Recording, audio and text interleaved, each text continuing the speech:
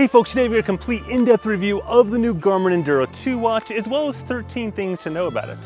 Now, I've been putting it through its paces over the course of summer, but in particular over the past week around this giant-ass mountain range on the 170-kilometer, 30,000 foot elevation gain Tour de Mont Blanc, all with the aim of doing it on a single Garmin Enduro 2 battery. But we'll get into more details on that in just a second. Note that I've added YouTube chapters along the bottom so you can skip ahead to the section you find most interesting. And also note this video is definitely not sponsored. I'm going to tell you both the good and bad of the Enduro 2. Now, first up on the list before we get to those 13 new things is the price. It is $1,099 US or 1,099 euros, which is basically $100 more than the existing Fenix 7X Solar Sapphire. In other words, the high-end, biggest Fenix version they have. This one simply costs $100 more, but it does include an extra strap, so you get both a nylon strap as well as a silicone strap and all the new features and battery stuff that we'll talk about in just a second. So first up on the list is the Enduro 2 is now a Fenix 7X Plus, and that's important because in the past, a year and a half ago, when Garmin released the original Enduro watch, it was basically a Fenix 6 minus, meaning missing a ton of important features like maps and music and all these things that people actually wanted. But that's all now fixed, and they've taken basically the Fenix 7X and added more stuff to it to give you the Enduro 2 watch. That means the Enduro 2 has maps for the region you bought it in, and you can download for free maps for any other region you travel to. These are topo active maps, which means they have not only the topography data, but also the heat map data, the trails, the roads, the streets, monuments, buildings, all that kind of stuff is on there, so you can route to anything and see things like the trail names, etc. as you go along. Now, I won't rehash every brand new feature of the Fenix 7. There are so many features that are new there compared to not just the Fenix 6, but the Enduro 1 series, but the answer to whether or not a feature is in the Enduro 2 compared to the Fenix 7 is always going to be yes. It's basically just an umbrella over the Fenix 7 in terms of features. And to be clear, the Enduro 2 has solar, which gives it that little extra battery life as well. Speaking of which, that's our next one. One of the big features of the Enduro 2 is the extended battery life. I'm going to throw on the screen right now a comparison chart between the Enduro 2 and the Fenix 7X series, Fenix 7X Solar, whatever you want to call it, so you can kind of see those differences side by side. But of course, in my case, I was not content with just looking at a battery chart. I wanted to push it to the limits, push it to its absolute maximum, thus at my 170-kilometer journey. Now, the Tour de Mont Blanc is something that's typically done in about 10 to 11 days, 10 to 11 stages. But in my case, I aim to do it solo camping in 7 nights and 8 days, and with basically all the features turned on. I wasn't going to baby this in any way, shape, or form. So to begin, I left on what's called Sat IQ, which we'll talk about in just a second. Basically, it means it changes the GPS power to get as much accuracy as possible depending on the conditions. Next, I left on the optical heart rate on the unit, so no like heart rate straps to reduce the battery or anything like that. I added navigation, so I had a course loaded for the entire route and had navigation going the entire time. Another battery drainer. I had Climb Pro enabled, so I could see the climbs coming up. In other words, all the features were enabled. The only thing I disabled was my phone connectivity because there wasn't cell coverage anyways in most of those places, and it just would have burned battery for the sake of burning battery. Now, when all is said and done, I completed the circuit in 58 hours and 44 minutes, which left me with 2% battery remaining, and in particular, less than 2 hours of GPS battery. Now, what's important to remember is a couple things on that. Number one, within that time frame, it said I had about 44 hours of actual moving time, and that's because if I stopped at a refuge for lunch or something like that, I usually didn't pause the GPS activity because I was afraid I'd forget to start again when I'm back outside, and so in that case, it's going to burn more battery sitting inside a refuge than it would outside with, clear signal and stuff like that. The second thing to remember is that Garmin's GPS time estimates are based on the assumption that you press start and just keep on going. In other words, like the UTMB trail race where you're going to press start at the start line and then press end when you're done at the very end. It doesn't account for sleeping and that smartwatch time each night. So if I look at the battery drain, each night it drained between 1 and 3% of the battery just between the time I pressed stop at the end of the day and the next morning when I woke up and started my hike again. Now, finally, what's super fascinating about this data is you can actually see the difference in the conditions of the terrain on the battery life. So on the days where I was higher on the ridge lines where there's no trees or kind of cliffs to block it, the battery drained slowly. Versus days where I was kind of like in deep canyons and up against rock faces with deep trees and all this stuff, the battery drained much faster. And that's because of the Sat IQ GPS setting that I chose that adds power to the GPS chipset to get better accuracy in more dense treed environments and then reduces power when it doesn't need it if I'm on like a giant meadow or something like that. Now, I've got a video coming up on the entire trip, all the epicness and the awesomeness and everything in between. So if you're not subscribed, hit subscribe now so you don't miss out on that. Or if you're finding this video interesting or useful, please do hit that like button. It really does help out this video and the channel quite a bit. So the next new feature is Next Fork. This is the new mapping related feature that basically shows you the distance until the next trail junction or trail fork or street junction. It does not require a course to be loaded at all. It can work at any point in time as long as you're in a pedestrian activity like running or trail running or hiking or walking,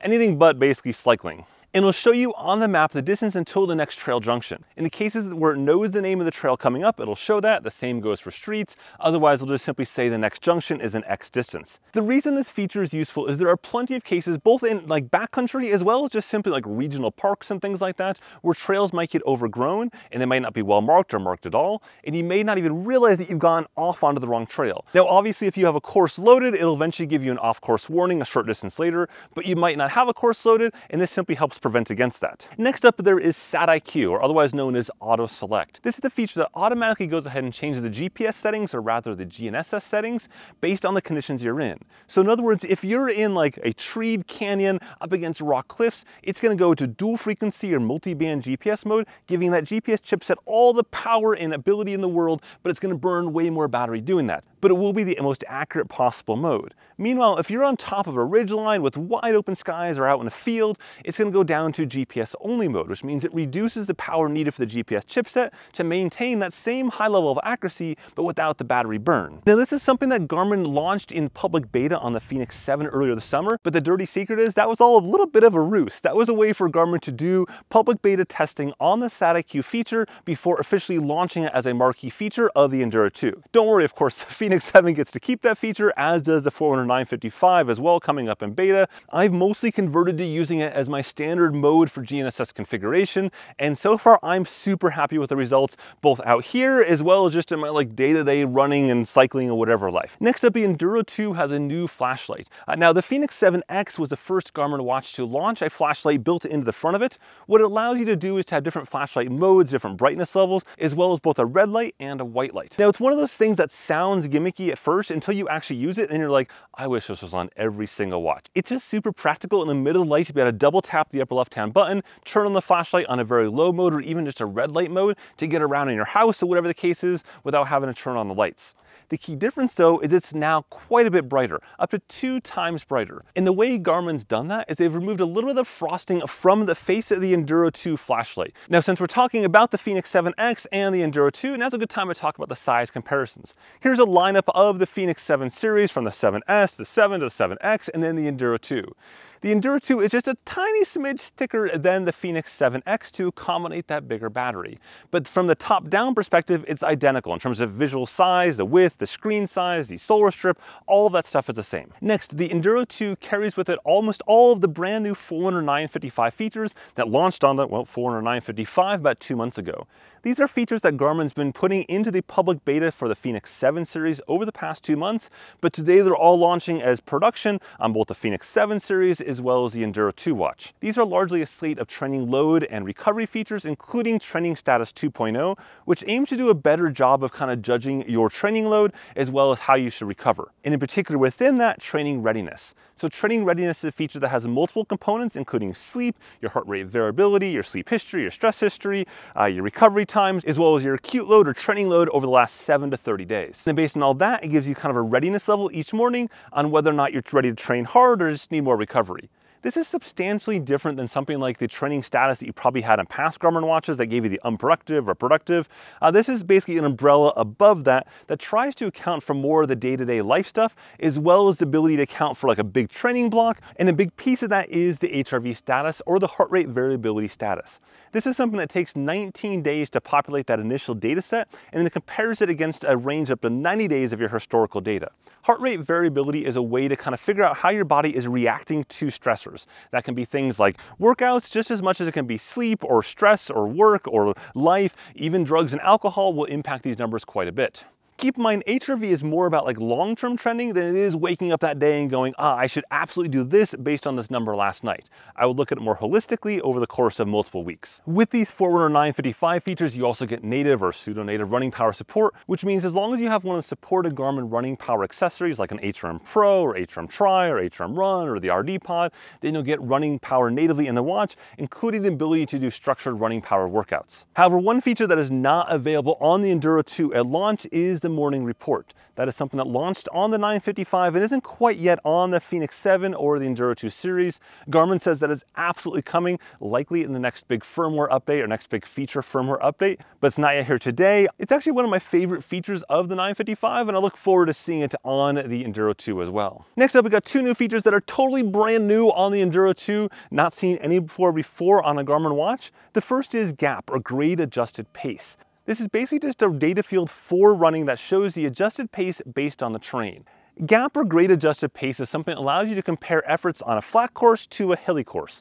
Essentially adjust your pace for the grade, as the name kind of implies. So this allows you to better analyze as well as manage your efforts so that you can make basically the effort the same on a flat 10K as a hilly 10K, or whatever distance you want. It doesn't have to be 10K, of course. It's something that if you've been using platforms like Training Peaks or others, you've probably had access to or seen for many years. The next item that's new is the auto rest timer. Now, in the original Enduro watch, they included a rest timer. That was something that if you were doing like a trail race or an ultra race and you came into an aid station, you could tap a button and it would basically track that time as rest time until you left the aid station and we pressed the button again and you went back into the running mode. It never stopped the overall recording of the activity. It basically just kind of made this like subset of data within that showed your rest time compared to the running time. In the case of the auto rest timer, it does the exact same thing except just automatically. So this means that you come into an aid station and stop running, it'll trigger that auto rest timer, and then as you depart, it'll go ahead and resume back in activity. The good news here is, again, it's not impacting the recording, which is going on the entire time. It just slices up that time visually on the watch itself as well as on Garmin Connect, so you can separate a quickly rest time from your running time. Next is something that may sound a little silly, but I feel like it has to be mentioned because I've been begging for it for years and mind-bogglingly has not been there for years, which is that now when you have a course or route loaded, you'll see chevrons or arrows for the direction of travel of where you should be going on that course. That's in particular super useful for the courses that crisscross or like a figure eight or do a lollipop. Certainly you could wait for it to tell you to go off course, or you could try to figure it out from the compass heading, but this is just much easier to be able to look at the map and go, I see the arrows go this way, I'm going that way as well. Okay, now before we get into the accuracy section, talking about GPS and heart rate and elevation, as well as like my wrap up, let's talk about like more broadly how this watch did. And ultimately, I'm pretty happy with the performance of this watch. Over the course of the summer, as well as over the course of the past week out here putting it to the test, it did pretty darn well. It did pretty much everything I would expect from a Fenix 7X series with just a little bit more. Still, there was a few little things where it didn't quite stick the landing. The first one is a bit of slowness or lagginess on the map page during this long hike starting around day 4 or 5. And in particular, it was showing the route on the map page itself. The map page generally showed up relatively quickly in most cases, but once it tried to load the actual route on there, you can see that 3 to 5 second delay. This delay did not at all happen at the start of my journey. You can see right here, just me showing it loading up with an activity that's only a minute or two long, but really started to rear its head around day 4 and 5 and continued on to the rest of the trek. So this seems to be something that's related not to the route length, but related to the activity length, meaning once my activity was 30 or so hours long, this started popping up, versus that route, even though it was a 170-kilometer route, loaded instantly and showed that route instantly on day 0, but not on day 4 and 5. Hopefully that's something that Garmin can address though with a software update down the road. Next is something that's actually more hardware than it is software, which is the tiny little Garmin logo on the strap there that's actually glued onto the strap. It started to peel off over the past week or so, ultimately falling off entirely on my last day here on the hike. Now, obviously, Garmin will replace this under warranty, and it's something, this is the same strap that's been used on the Enduro 1, and people generally haven't had any problems with it. So this could just be like a one-off bad strap, but I figured it was important to mention it. And in some cases, people may actually prefer not having the Garmin logo on there. So I guess maybe some of you might consider that a feature. But what's not a feature is this last item, which is that the training status side of things completely fell apart on the Enduro 2 and probably would as well on the Fenix 7 when it came to having a multi-day activity over the course of a week-plus time frame. In other words, when I finished my hike yesterday and saved that activity, it basically assigned it to my start date, which was 8 days ago. And that by itself, I can understand why they do technically. The problem is it also assigned the training load to that start date as well, and then zeroed out the load for the last 8 days. So when I woke up this morning, my training load was a laughable 13. I think you get 13 by just walking to the bathroom and back or something like that. It was basically 0 across the board compared to the former 955, which showed over 1,000. And that's because I save that activity every single day versus the Enduro 2, I let it continue for one giant activity. Now, get that some people will say that was an edge case, and I would agree with you, if not for the fact that the Enduro 2's entire purpose in life is to be an edge case. It's to have that little bit extra bit of battery to do these multi-day treks. It is targeted from an advertising, a marketing standpoint at the endurance athlete doing multi-day treks, and the fact that it can't actually properly assign the training load that you have to the day that you did it on is definitely a bit of a problem. Hopefully though it's something they can fix, because right now, after completing like the trek of a lifetime, it's telling me I'm pretty much like the laziest dude on earth. Now the good news though is that does not extend into things like accuracy of heart rate and elevation, GPS, and so with that, let's jump to the computer and take a closer look at those areas. Okay, so for all these data sets, we're gonna go through them a little bit quick, but I've got them all linked down below so you can dive into them much more detail there yourself. This first one is this like loops trail run I did over and over and over and over and over again, and you can see the routes are exactly the same every single time, despite being auto select. Here is a hike I did compared against the 955. In that case, that was a multi-band configuration versus the Enduro 2 is an auto select, and the actual tracks are identical, even the deepest of wood sections. Here we are up on the Tour de Mont Blanc, and you can see that the tracks between all these watches are very, very close. But there are cases where the Vertex 2 just kind of goes off the rails a little bit, just sort of skips over some of these switchbacks, like right here, where it's like, I'm just going straight across the river and ignoring the actual trail I went on. Though for the most part, it was pretty good. But even here, you can see some little wiggles with the Vertex 2 that are not there on the other units. When it comes to the elevation accuracy, I compared it against the signs throughout my journey, and it was always within a few meters, even right here, where it was reporting 1531 versus the 1527 on the signpost. For the optical heart rate in terms of workout usage, pretty much exactly what I saw on the Fenix 7 series. So you can see a little bit of latency here and there, but overall pretty good for running and mostly cycling. And again, I know this is super fast, but all this stuff is in my full written review link down below where you can dive into all the data sets in the raw formats. Okay, so let's wrap up by just quickly talking about how the Enduro 2 compares to some of the other options out there. Obviously, it's the most expensive option out there in this category. In terms of being $1,100, it's $100 more than the Fenix 7X Solar Sapphire, though it does include the extra straps. So basically talking like an extra $40 for the extra battery, which still makes it twice as much as the Coros Vertex 2. But of course, the Coros Vertex 2 has basically a fraction of the features of the Garmin Fenix 7 or the Enduro 2 series, especially in the mapping and navigation realm. And in particular, one of the features I found most useful out here is Climb Pro. It is, as I've said many times before, one of my favorite Garmin features because it shows me how much pain and suffering I have left at the top of every single climb, automatically breaking up that climb and showing me the gradient over it, the remaining gradient, the remaining distance, my ascent rate, and so on. It is incredibly useful, not just for the ascents, but also for the descents on a course like this. But if you don't care about any of those extra features or any of the polish that you typically find on the Garmin platform, then the Vertex 2 is a very capable GPS watch, but again, for half the price. And then inversely, of course, if you don't need the extra battery life, there's a slew of different Fenix 7 options that are far cheaper than the high-end 7X Solar Sapphire, or even the 955 at $500. That's even cheaper than the Vertex 2 that has pretty solid battery life, which is probably a pretty good time to just leave the whole comparison conversation for another video down the road. Ultimately, with my time on the Enduro 2, I've been pretty happy with performance. It successfully got me around this entire gigantic mountain range on a single battery life. So with that, hopefully you found this video interesting and useful. If so, whack that like button at the bottom there, or hit subscribe for plenty more sports technology goodness, including the video on the entire Tour de Mont Blanc, which should be pretty epic. Have a good one.